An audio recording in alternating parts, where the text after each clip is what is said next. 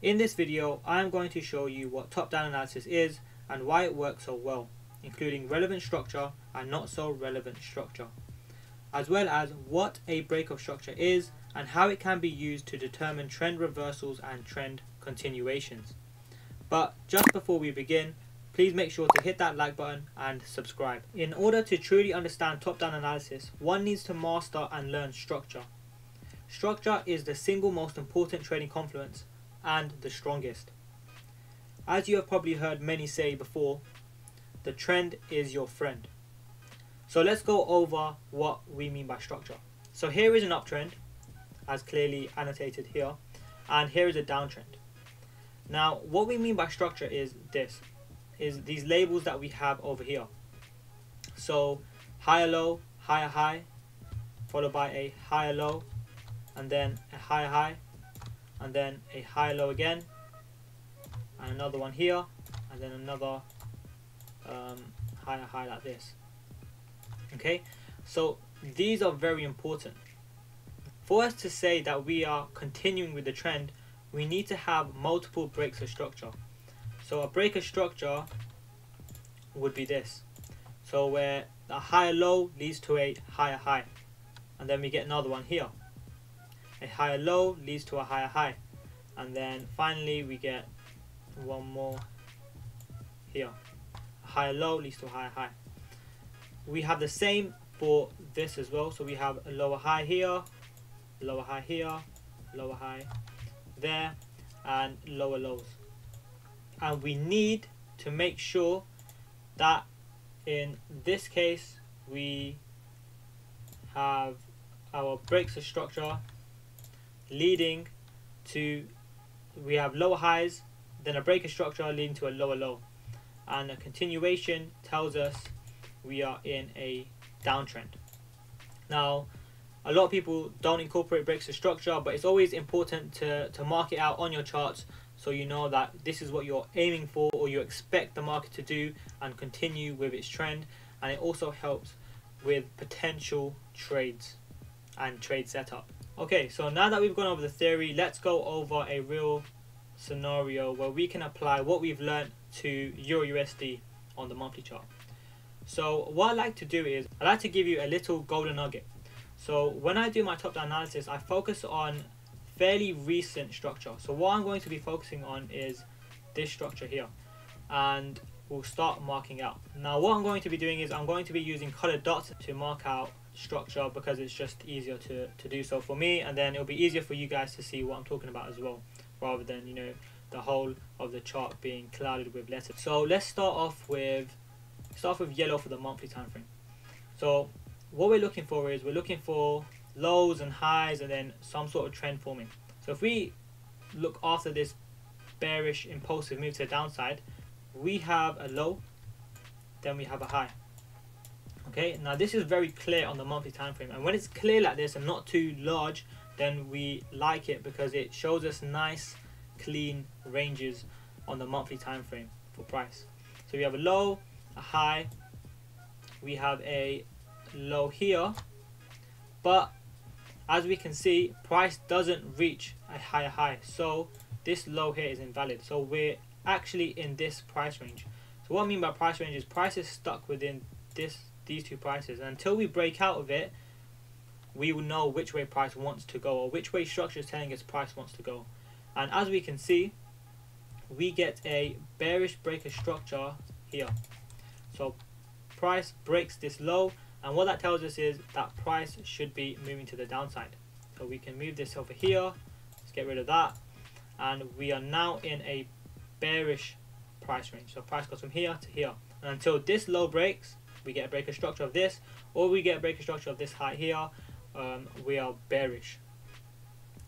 Now as we can see, price then rallies and breaks this high here. So let's take this, and it breaks this over here, and now we get a bullish break of structure. So price breaks the structure to the upside, and now we have a bullish price range from here to the next high, which is over there.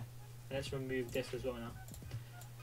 So now we are in this, and that's the price range we are in at the moment on the monthly time frame. So we are waiting for either this to break or this to break. Now remember the trend that I showed you last time.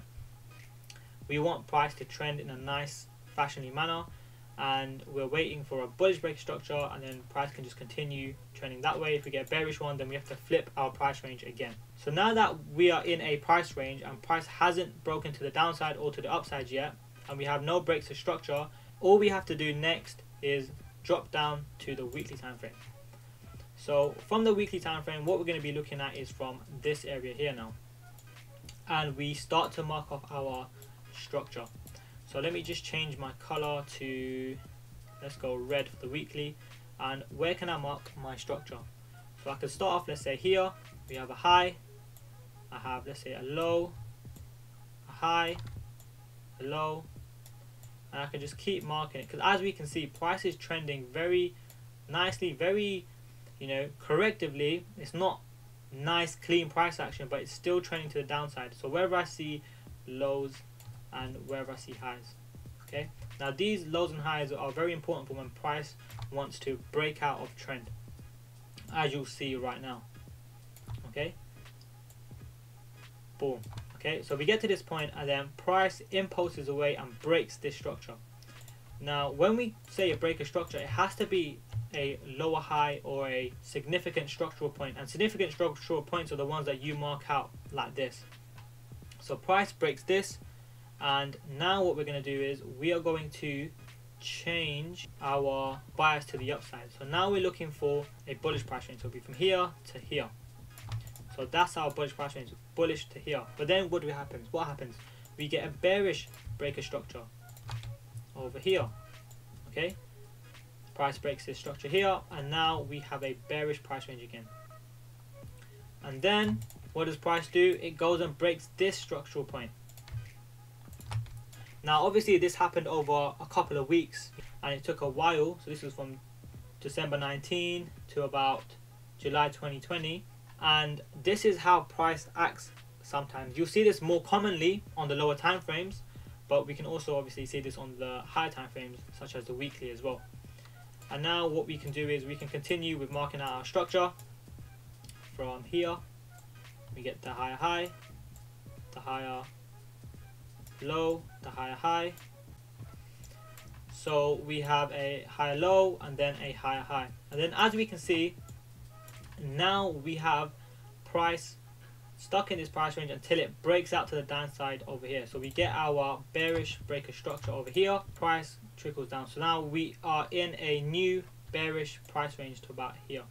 So a very common misconception that a lot of people make is that they would mark out, you know, these points here as weekly structural points, when actually they are daily structural points. So if we go down to the daily time frame, we can see they're a lot more clean and they, you know, are a lot better. So, you know, going on to the daily now, let's go with, so we've done red, we've done, let's go green.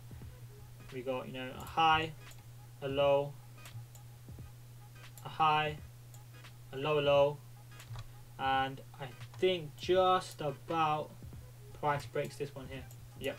So we get breaker structure here to the left, just so you can see it nice and clearly, and now we have a new high. So now price should be pushing to the upside. So that is top-down analysis on the monthly, weekly and daily time frames. So now that we've done some top-down analysis, how does this tie in to us taking trades? So it's very simple actually. So now that we've done it from the monthly, weekly to the daily time frame, and let's say you are a swing trader or you take trades for, you know, a moderate amount of time, let's have a look at the trade opportunities that this will present to you. So we know that prices is now in a bullish price range, okay? So we are expecting a pullback, which we get. Now when we get this pullback, what we're looking for is we're looking for areas of demand, or in other words, bullish order blocks.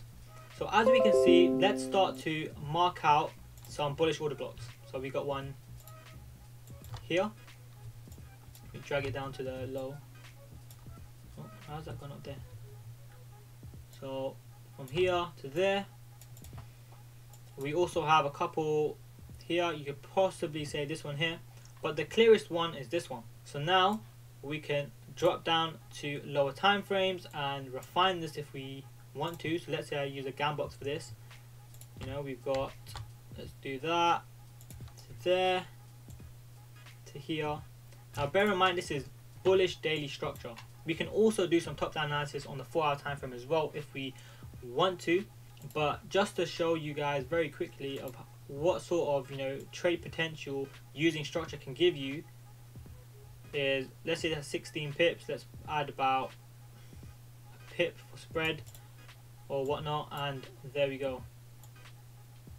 We're looking at a very nice trade. Now let's say we take price up to, as we can see, price is trending downwards like this. We can take price to here as a target, that's a 1 to 7, or you know, if you wanted it to here, that's a 1 to 4.68, or whatever, nearly a 1 to 5.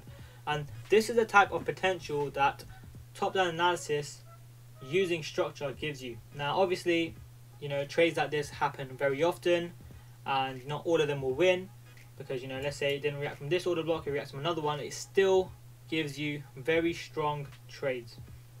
And this is why top-down analysis is very important. And it also makes your chart easier to read for yourself, even if you get onto your chart very early and there's a trade opportunity available to be taken straight away. And it works on all different time frames as well. You know, we can see this happen here, for example. Right? Price is trending downwards, we get a break of structure, price is moving upwards. The price comes down, grabs liquidity from a demand zone here, and is pulling back up, and it's doing what it's doing. And that's why top-down analysis is very important. Now, just to end off this video, I wanted to keep it as short as I possibly can. I don't like to make videos that too long. Make sure to subscribe, give this video a like, and I'll see you in the next video. If you have any suggestions for any new videos you'd like me to do, just comment them below, and I'll see you in the next one.